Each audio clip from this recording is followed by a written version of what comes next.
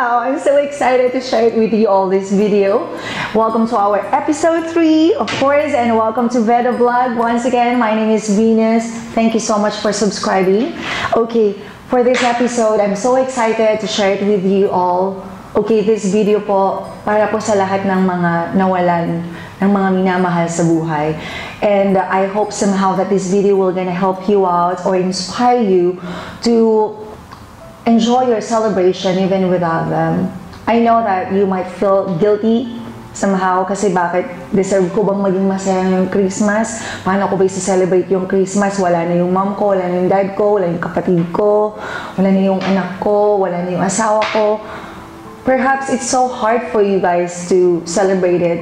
But here I am, I'm so excited to share it with you all some advices how you can actually enjoy your Christmas without feeling guilty because you still deserve to be happy. This Christmas, I just want you to feel loved and happiness and peace na sana po somehow this video will gonna help you out to ease in your burden and at the same time, mapagaan ko man lang po yung kalooban ninyo. Alright, so are you guys ready? Okay, first and foremost, I think it's so important for you guys to talk with your family or your friends exactly how you're feeling. Let it out. Masakit yung pinagdadaanan mo ngayon. It's okay. Gusto mong umiyak, iiyak mo lahat ng yan. Why? Because that's love. Nasasaktan ka ngayon kasi minamahal mo ng sobra yung taong nawala sa'yo. And it's Christmas. Do you deserve to be happy? Yes. Because I'm pretty sure, if they're watching you right now, ayaw nilang umiiyak ka sa araw ng Pasko. But if you feel like crying it out and gusto mong mag-emo, go ahead. Go with someone that you trust or go with someone that you're close to with. Sino makakaintindi sa'yo? Kahit gano'n ka pa umiyak dyan, mag-inarte, mag-emo, maghugot, ng kung ano-ano man, they will be there to understand you and to give you at least an advice how to handle things para mapagaan man lang yung kalooban mo. I'm pretty sure hindi siya ganun kadali because I've been there. I've lost my dad 5 years ago and just this year I've lost my mom too. And I asked God why? Why? Okay, sabi ko, just 5 years ago namatay si daddy and then ngayon si mama naman. Ang hirap. Ang sakit actually. Si daddy namatay siya December 24, exactly magki-Christmas. And I wasn't there in Philippines, nasa ibang bansa ako. So you know how it feels like I didn't really see him exactly that. Yung last day niya, wala ako dun. Do I have regrets? Well, I do have regrets, but it doesn't mean na paparusahan mo yung sarili mo because you don't deserve it. You deserve that pain. Sobrang sakit niya. Yes, i-feel mo siya. But let it go. Let it out, guys. Gusto mong iyak, umiyak ka. Dumating ako sa point, sinabi ko din, tama na, Lord. Kotang-kota na ako sa sakit. 5 years ago, nawala si daddy. Ngayon, kinuha mo pati mama ko. Grabe ka. But guys, who am I to question God? You just really have to hold on with your faith and always hope for the best life kasi buhay ka pa eh. You know, God has a purpose for you. Bakit nandiyan ka pa? Make the most out of it and make your mom proud or these people whom you've lost, make them proud because I'm pretty sure they're watching you right now. Okay? So first, talk with your family and with your friends kung sino yung pinaka-close mo. Go ahead with your pastors and I'm pretty sure they'll be very, very happy to help you out and to listen with you. Okay? Be with them this holiday and they'll be very happy to spend it with you guys and they'll be very happy to be there for you. Alright? Number 2, alright, make a video. Ano yung video na yun? Compilation of your good memories with them. Happy or sad, it's okay. And then during Christmas, or the Christmas day itself, i-present mo siya. Alam mo yun, you can just play it on the television or on the computer, kahit na anong gusto mong gawin. As long as naririnig mo yung voice nila or yung mukha nila nandun, while you guys are celebrating, kumakain kayo, I mean, nagpa-party kayo. So you'd feel like they're just out there. Nandyan lang sila. It doesn't mean that you cannot move on, no. It's just that you want them to be a part of your holiday and that what makes you happy, go ahead. Diba? So all of you, kasama yung mga relatives mo siguro, you guys are enjoying watching these videos, yung mga magagandang memories niyo. That's okay. Because I believe that their spirit is just out there. Perhaps nandyan nga siya, nakikinig lang din. Pinapanood kayo na nag-enjoy ng Christmas, diba? And I'm sure na pagka sobrang sakit na sakit ka na, I mean, sobrang sakit na siya, kasi nga namimiss mo na sila, andun sila, niyayakap ka. So guys, this video will always be with you. Keep it. And of course, don't forget to make new good memories. Wala na sila, yes. Masakit, mahirap, yes, that's okay. But, you know, that's life. Diba? So, I hope that this Christmas, you're gonna make new, good, and happy memories. Yun sa mga pamilya mo pa na nandiyan at natitira. Madami ka pang friends na makikilala pag nawalan yung pinaka-bestan mo sa lahat. I'm sure God will gonna give you someone new in your life na talagang deserving din, na kahit paano, hindi man niya mare-replace yung taong nawala sa'yo, but I hope kahit pa paano, mapapagaan man lang yung loob mo. Just knowing that someone is out there for you, who's listening to you and helping you out to go through with this grief. I hope guys na maging okay ka din. In the long run, you'll be fine. Trust me on that. You'll be okay. Alright? So, number 3, make a journal. Ano yung journal na yun? Diary. Maybe it sounds corny kasi nga, this time, whatever you feel like posting on the social media, like on your Facebook account, Instagram, Twitter, lahat ng emo nyo, mga hugots nyo, nilalagay nyo na dun sa status nyo, right? But I think somehow, through writing, nakakatulong din siya na pagaanin yung loob mo. It feels like you're just talking to your parents or to your brother, to your sister, or sa anak mo na nawala sa'yo. I'm saying this because hindi na kasi daw siya uso yung magsulat. But the good thing about it is that nandun lang siya.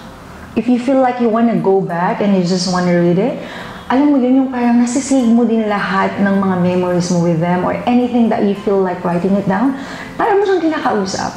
Dear Mama, you know what, I miss you so much today and I still remember just how much you love Christmas. Ikaw yung tao na nag-play pa lang talaga ng music during September pa lang.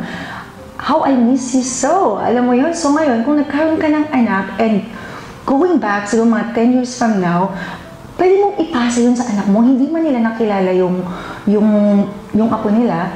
So, through this journal, kahit pa paano kapag binabasa nila yun, parang kilalang-kilala na din yung taong yun na kinakausap mo. So, you may have lost them physically, but they will always stay in your heart no matter what. And with all of these compilations of videos or sa mga journals na to, somehow, yung essence yung bond ninyo, nandun pa rin, kahit wala na sila.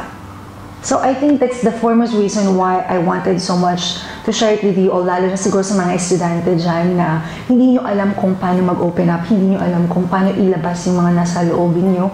So, go ahead kung ayaw nyong magsabi sa ibang tao because you feel like you're strong enough. But I'm sure that you guys have your own weaknesses too. Parang bigla na lang na out of the blue, makifeel mo na lang, andun na naman yung sakit. Namimiss mo na naman yung taong yun. So, what can you actually do? Kung ayaw mong i-open up sa iba, go ahead, write it down, guys. Somehow, you'll feel better. Trust me on that. You'll feel better. Okay? Next, do charity. Yung mga damit o kaya yung mga bagay na iniwan sa inyo ng mga minamahal mo, donate it. Why? You'd feel better pagka nakita mo na ginagamit na siya ng ibang tao. Nakatulong ka na, alam mo yun, na-preserve mo pa yung damit na yun at saka napakinabangan pa siya ng ibang tao. I think that's the essence of Christmas. Just by giving it, just by giving anything, kahit ano man yun, gaano man siya kamura or kahit, siguro sabihin mo, pamit naman ng damit na yun, i-appreciate mo kasi yung bagay na yun napaka-importante sa'yo eh. Diba? Pero kung binigay mo yon sa ibang tao na nangangailangan, magkakaroon siya ng purpose. Sarap ng feeling nun. And I'm sure na matutuwa din naman din yung mga mahal niyo sa buhay pag pinapanood na kayo this time around. Right? Okay, or maybe pwede niyo din, like, mahiling mag-drawing yung taong yon. Pwede niyo i-preserve ngayon yung drawing na yun. Pwede niyo siyang i-frame, ilagay niyo siya sa bahay. Parang nandun lang siya. Diba? Ang ganda. Or yung damit. May damit yung mom ko na sobrang gustong-gusto ko. Ginamit niya ata yun last Christmas niya sa Pilipinas. And I would really love to recycle that. Gagamitin ko siya also one day. Kaya I'm so excited. Pag uwi ko, talagang gagawin ko yun. Gusto ko siyang gamitin. It's not because nahihirapan kang mag-move on, kaya ginagawa mo yun. No, it's not eh. I think it's just about you just want to have a remembrance from them. Yun. So, kahit gano'n ka i-down ng ibang tao, sasabihin, uy, wag ganun, kasi parang hindi mo nilalet go yung taong yun. No, just support them, guys. Kasi at this time, wala na silang ibang mapagkukuhanan ng lakas ng loob. Doon na lang. Alam mo yun, kahit bagay man lang yun, somehow, it makes them feel better. So, that's okay. Go ahead. You can do whatever you want. Okay? And one thing more, guys, kung tatanungin niyo ako ngayon, where am I getting all these strengths? If you feel like I'm not crying at all with this video, parang okay lang ako kasi wala na yung mga magulang ko. No, it's not. It's actually so hard on our side, sa family ko, mga kapatid ko, especially, kasi nga, wala kami nanay at saka tatay. Hindi ko in-expect na mangyayari siya at a very young age. I feel like bata pa kami. Okay. And ang hirap-hirap niyang yung pagsisink-in ba na, wala ka lang nanay, wala ka ng tatay, wala ka ng tatawagan o i-greet man lang na Merry Christmas. Wala nagtatanong kung nasan ka na, anak, kung sa Christmas mo, wala. That's how hard it is. So, ano yung pwede mong gawin? Saan mo kukunin ngayon yung strengths mo para maging okay ka this Christmas? Look up. There's one great big God out there who's listening to you and who's watching you. And all of your angels out there, yung mga nawala man sa'yo sa buhay mo, nandyan lang sila. Okay? So, be strong. Be strong. Okay? They want you to be happy and you deserve to be happy, so be happy this Christmas. Last but not the least, guys, go to the cemetery this Christmas Day. Visit them and celebrate it with them. Sing Christmas songs with them. And I'm sure magiging memorable din po yung Christmas niyo. Huwag kayong mag-alala, dahil naman siya kasakit, guys. Just pray. Please, pray. Make a simple prayer for your loved ones. And at the same time, I'm hoping and praying na sana magiging mas okay kayo in these coming years. Siguro this Christmas, kung ngayon siya nawala, this year, yung minamahal niya sa buhay, mahirap pa siya, mahirap mag-adjust, mahirap mag-celebrate, that's okay. But do your best na maging masaya at saka memorable din yung Christmas mo ngayon kahit wala na sila. Okay? Please guys, let go and let God. Thank you so much for watching our video right now. And wow, this video is so close to my heart because like I've said, I've been there. I've lost someone so special in my life, and sana somehow I've inspired you and motivated you na maging strong kahit papano, that you can actually find the magic of Christmas despite your grievings and your loss. So guys, it's okay to be happy. So please be happy this Christmas. Okay? And this life, it's the best gift that you could ever have. So, find your purpose in life. You'll never know when will gonna be your last day in this world. So, sana lahat po ng gagawin nyo sa buhay nyo, make it sure na nagiging blessings kayo sa ibang tao.